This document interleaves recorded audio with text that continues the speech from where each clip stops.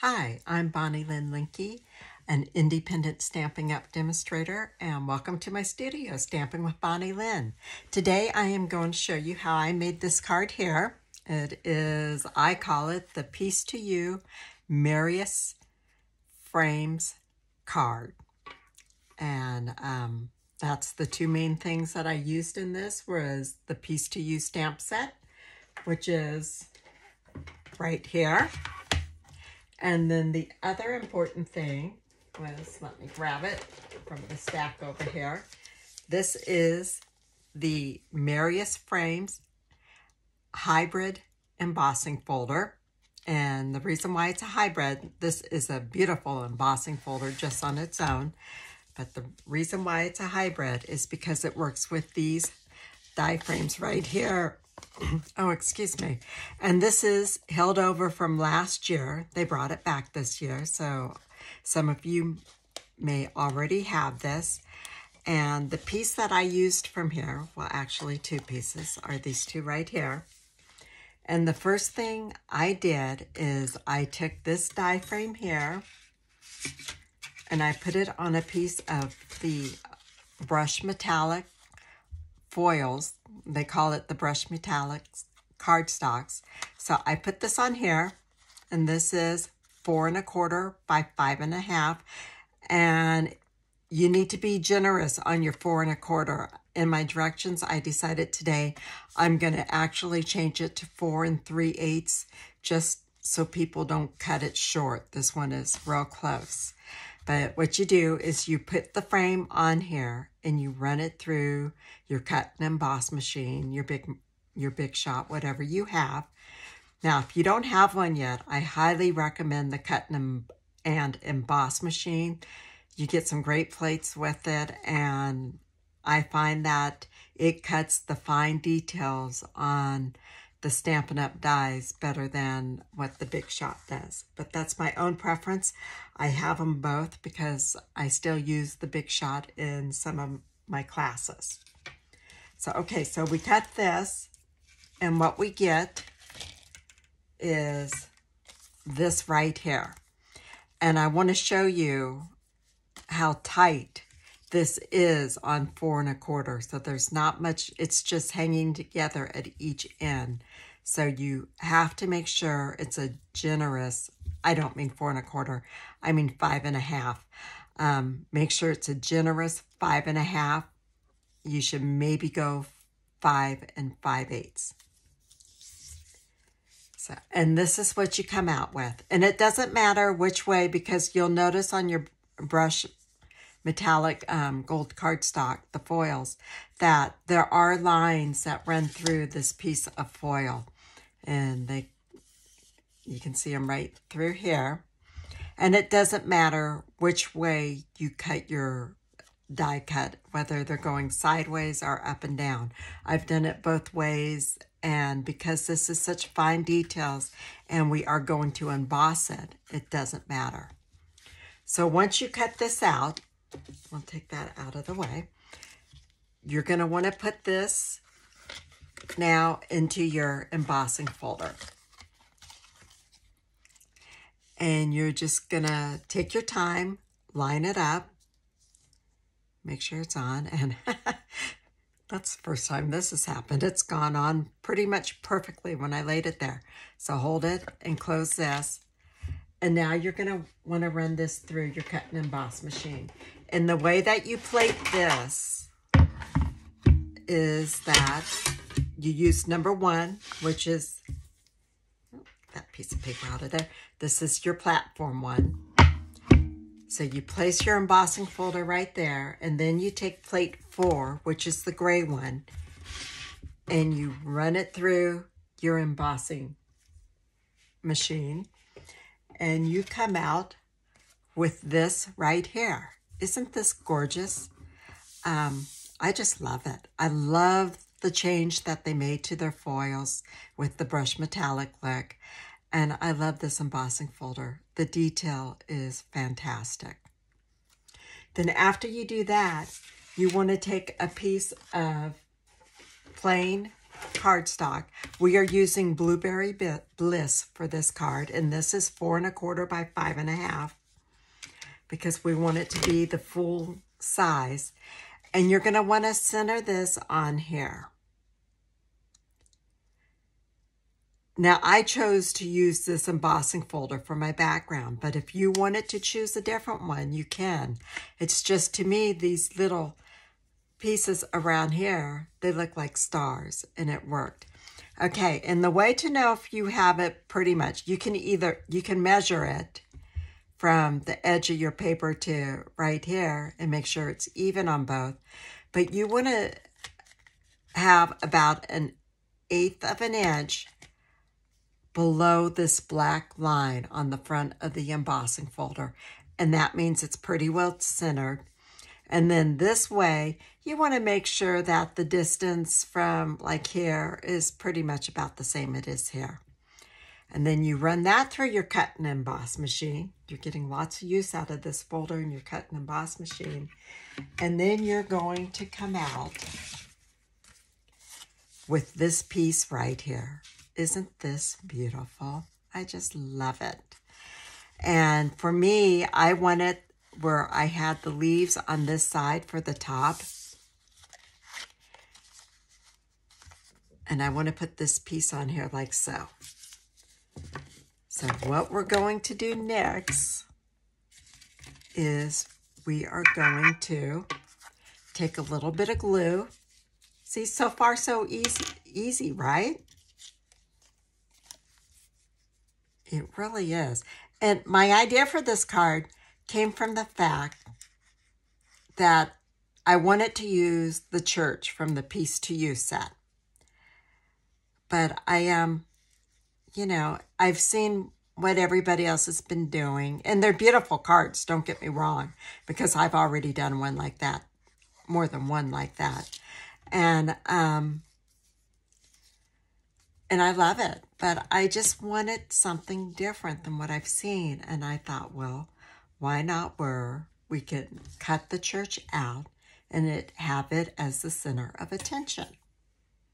And so that's how I came up with this design. So I'm going to take this now. I put glue, liquid glue, on the back of my foil in this square. Now what I'm going to do is I'm going to line this up with the embossing on my paper. And that's why I tell you to try to center this Blackberry Bliss when you emboss it, because you want this to pretty much be in the middle. And by using this same embossing folder, this frame just sits down over where the one is in your paper. And by using glue, you have a little bit of time in case you need to make any little movement changes. Gorgeous. Isn't that beautiful? I just love it. Love it, love it, love it. So next, you want to take your card base, which is also Blackberry Bliss. It's 8 1/2 inches by 5 1/2, scored at 4 1/4. And then you fold that in half and burnish it on your score line. Love the paper trimmer because it makes it so easy to cut and score all in one. Okay, and now we're just going to take this and we're going to tape this. And I've already put tape on the back of my emboss. You could glue it if you want to. I don't like to. As you guys know that follow me, I'm not a big fan of using liquid glue, only when I need to. So I'm going to take your pick tool, and I'm going to take off that piece of tape. Actually, the way I did this, let's see if I can get this off. I did. The way I did this to get it nice and even, I just put them both down flat on my surface, lined up my side edges, and then pushed it. So now I need to remove the tape on this side here. Hold that down. remove the other two sides. This Take Your Pick tool is so handy for getting the paper off of the two-sided tape like that, the tear-in tape. And there, we have that all done. So next what we're going to do is we are going to stamp our white cardstock with the church stamp. And I have it set up on my Stamparatus already. And nothing special about the way I set it up. I just, because I've made like 18 of these cards, I needed some for a card swap. And I really love the stamp set. It is probably my favorite stamp set out of the catalog. Mainly because of my faith. To me, Christmas is all about Jesus, the birth of Christ. So I love the stamp set. So I've made lots of them. And by the time I'm all done, I'll probably make about 20 of these. And they'll be about a quarter of my cards for Christmas. Okay, so I have my Stamparatus all set up. And the way I did it is, I'll take this off because it's not set in any certain spot. I just went and put my paper down, and I then put the magnet to hold it in place. Then I put the stamp on, fold that over so it will stick to there. Now I have one of the old stamp pads from my Blackberry Bliss, and just haven't gotten the new one yet. I need to do that because this one is well used, well loved, let's say that. Okay, I like using the Stamparatus where I have a lot of stamping here, a heavy area, and also I'm going dark. So when you're going dark, if you don't get good coverage, it will be real noticeable. And I use the palm of my hand. I have arthritis in my fingers, so using the palm of my hand is the easiest way. Now this is real weak on ink right there, so I am gonna go on and do it this way. Now if I wasn't using the Stamparatus, I would have to settle for that. And that's fine because the color of it is beautiful. It's just weaker than what I like it. Okay, now when I open this up, it's going to be very dark. When it dries, it will dry lighter, but this ink is wet and it's pretty well saturated. I'm going to close this and rub where I left some ink on the stamp right there. Even though it's not in my picture, it's less I got to wipe off. Okay. That is done. So I'm going to take this off because I don't want to close it on there and have it on my scratch pad. So I'm just going to step that aside until I clean it off. Okay. And I recommend that you probably stamp this first. That way it gives the ink a few minutes to dry. And you'll also see that it's light in color. And what I did is, remember I took this rectangular piece. I had it sitting, it came with the dies, and it was sitting inside here. Well, this is the piece we want to use to cut out our church because it will fit in the square. And what I did is I decided what I wanted to cut out. Now, if you want that big tree, you can move it over this way to cut it. I did do that on one of my cards, but I decided, well, not me, my husband said that he didn't like the way that this tree only showed right there. So he asked me to keep them both in. So I cut mine that way there. And I have already stamped one and cut it. I ran it through my emboss machine and cut it out already, so it's right here. And what we're going to do next, I'm bringing my card base back in here. And let me find my dimensionals. Here they are. I am going to take and put dimensionals on the back of my church.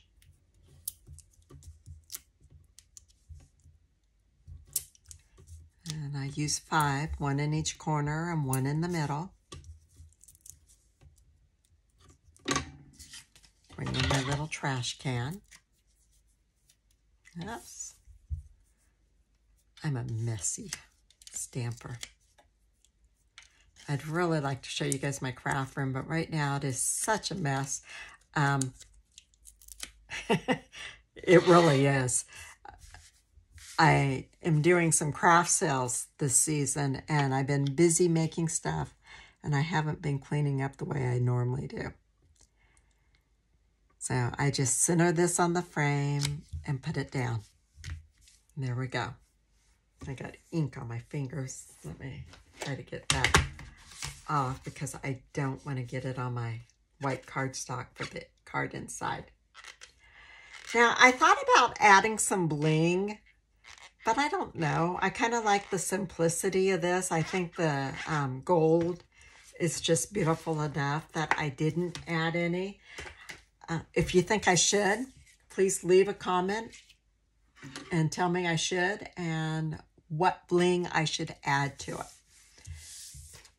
I would like to see that. And if anybody does and I decide to do it, I'll post a picture on the website with this card. And you will find this card, directions to this card, all the written directions are located in where it has the details for the video, right underneath the video. There will be a link there to my webpage with this card on it. And I do have directions you can print out. For my greeting, I used the one from the same stamp set, the Peace to You. It's right here. It says Peace to You at Christmas. And I heat embossed it in gold.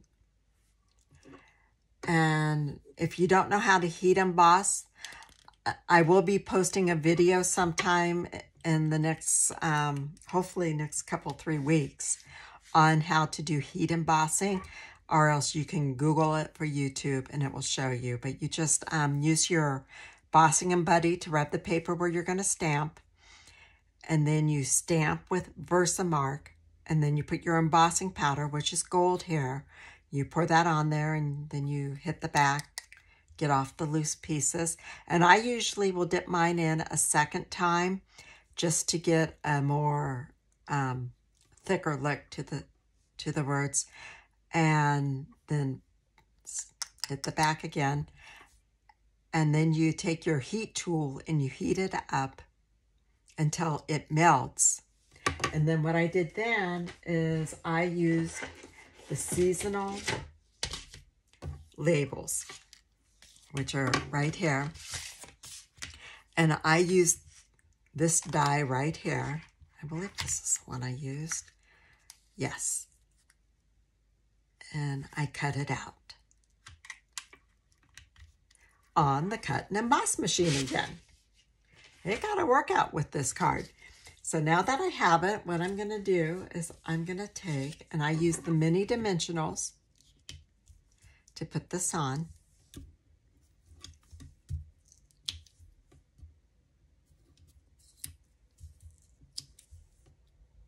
Just like so.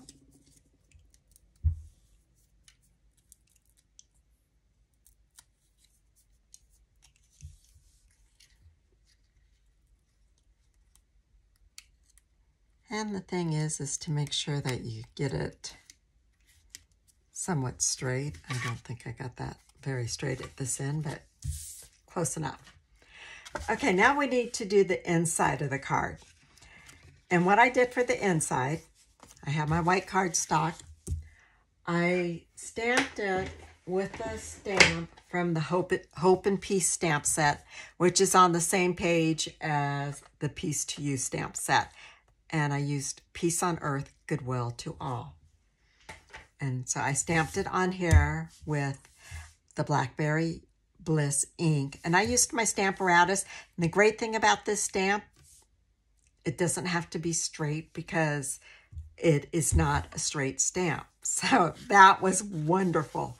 I didn't have to worry about how it went because it is a cling stamp set. And so sometimes it's just hard to get those the way you want them.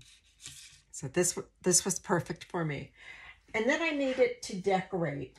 And so for decorating it, I pulled out, beans. I used the Merriest Merriest Frames hybrid ones. I took out the Merriest Moments stamp set. And what I did is I took the holly leaves with the holly. And I'm going to show you what I did there. And let's see, I need a piece of paper because I don't want to get ink on my tabletop. I'll just fold this in half. And these are all left over from classes I have. I keep them after the class if they don't take them, and then I use them for my stamping.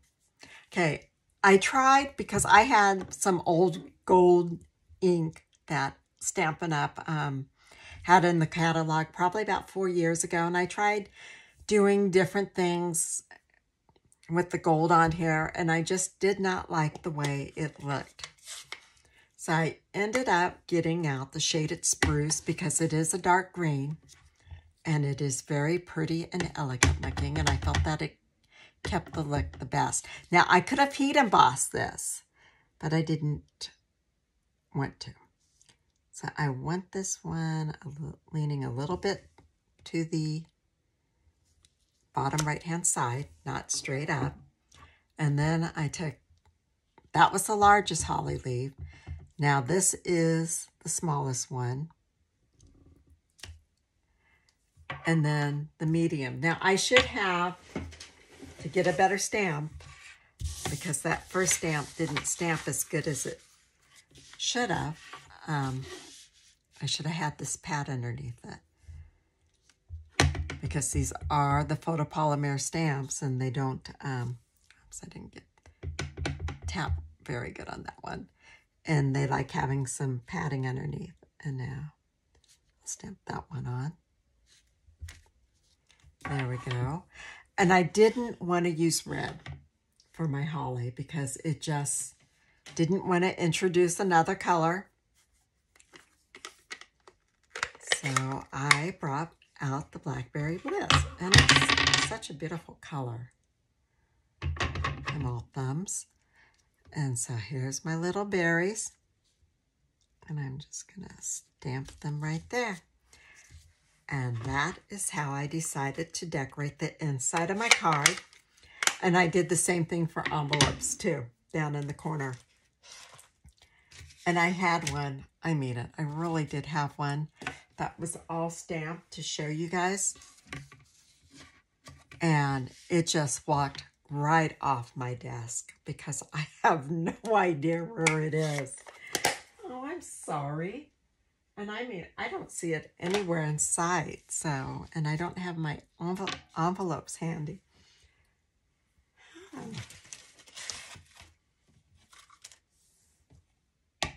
Okay, that's embarrassing.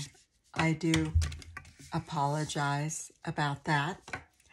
But it looks just the same way on the envelope down in the lower hand corner. And I already have tape on here. So let's, my tearing tape, favorite adhesive for me. But I am getting better using the seal. It was just that I was never coordinated enough to use it. And that's why I didn't. And when I learned how to make cards, the club I belonged to, I lived in a Sun City Festival community.